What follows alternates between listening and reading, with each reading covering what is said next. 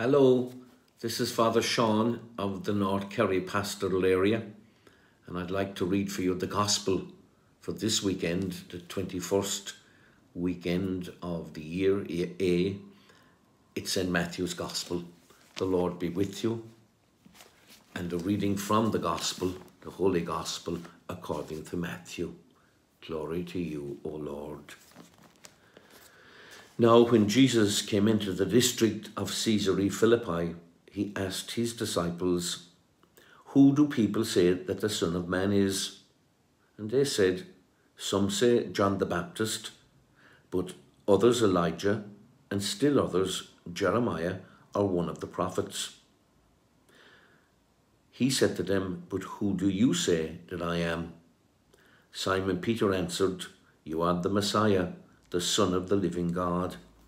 And Jesus answered him, "Blessed are you, Simon, son of Jonah, for flesh and blood has not revealed this to you, but my Father in heaven. And I tell you, you are Peter, and on this rock I will build my church, and the gates of Hades will not prevail against it.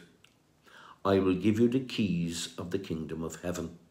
But whatever you bind on earth shall be bound in heaven, and whatever you loose on earth will be loosed in heaven." Then he sternly ordered the disciples not to tell anyone that he was the Messiah. The Gospel of the Lord. Praise to you, Lord Jesus Christ.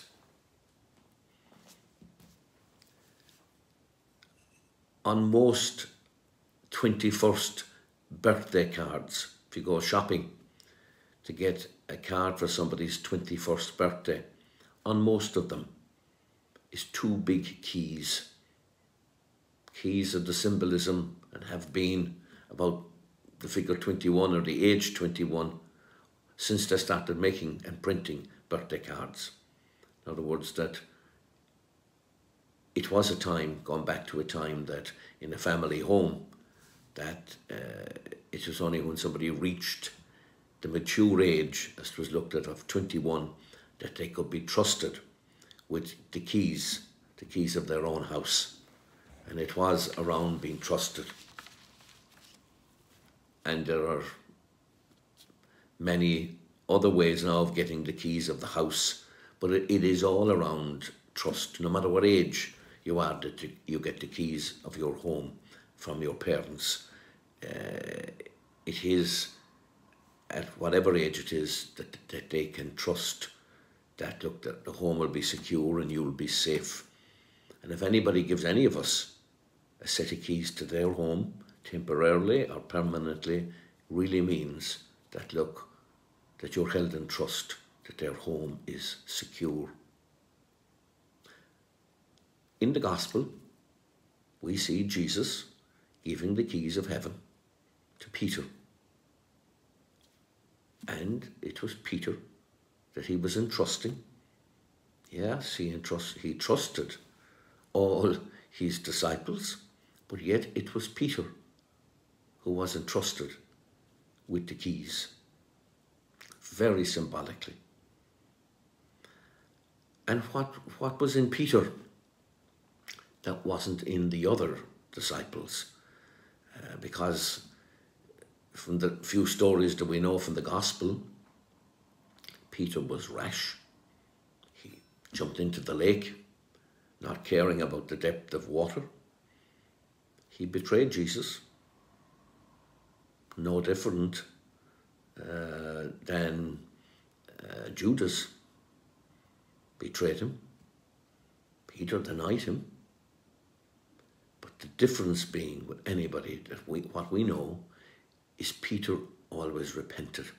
He cried bitter tears and he repented. So being entrusted with the keys had nothing to do with being perfect. It wasn't that Peter was perfect. In fact, the opposite. Peter was a sinner. Peter loved and he sinned, but he repented. And it was then that Jesus gave him the keys. From this, he recognized who Jesus was, and he gave him the keys of the kingdom. And those keys were in the hands of Jesus, and in the hands of Jesus, who helped people to understand and see things differently and to hear things differently. And with those keys, Jesus worked and fought against darkness and evil. And he entrusted Peter with those keys to help the Christian community and the peoples of the world to see and hear things as God sees and hears, and to work against evil and darkness that we all encounter.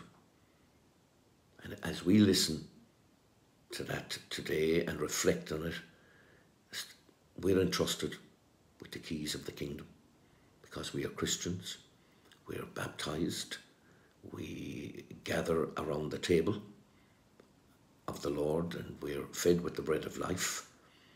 And our role with those keys is to do the same as Jesus did and as Peter did, to build the world, to build the people around us, to see things differently, to see things as God did, and to hear things as God intends us to hear, and to work against any evil or darkness that we meet in the world.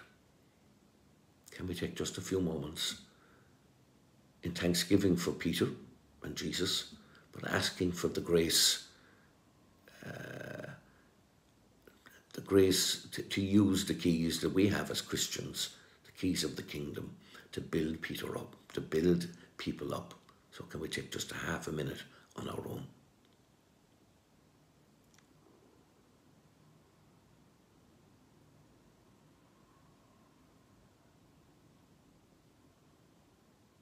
Thank you, and we continue in prayer, asking God to grant and to hear our prayers today.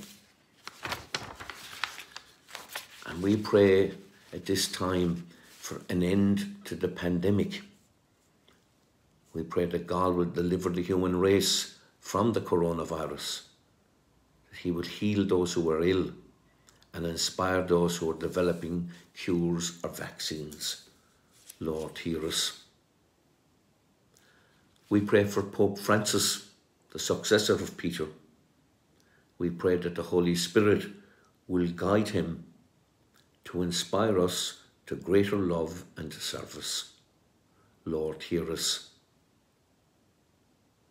And we pray for the people of our own country, for the people of Ireland this weekend, that we may unite together to beat the coronavirus at this time. And we pray for the pupils and teachers of our schools, that they will be safe as they prepare to return to school. Lord, hear us. And as always, we pray for those who have died, our own family members and friends that are always with us in our hearts. And we particularly pray for the repose of the soul of Thomas Moore of Larteague Road, who died during the week, and for those whose anniversaries occur at this time: Paddy Stack of Gowlown, John Patrick O'Connor, Hannah and John King, Jackie Culhan, Aidan Mason, Stephen Leahy, and Mary Sheehan. We pray that they will share in the life and love of God forever in heaven. Lord, hear us. And we conclude our prayer with the Lord's Prayer. Our Father, who art in heaven, hallowed be thy name. Thy kingdom come, thy will be done on earth as it is in heaven. Give us this day our daily bread. Forgive us our trespasses, as we forgive those who trespass against us. And lead us not into temptation, but deliver us from evil. Amen. Thank you, and we'll connect again next weekend. Thank you.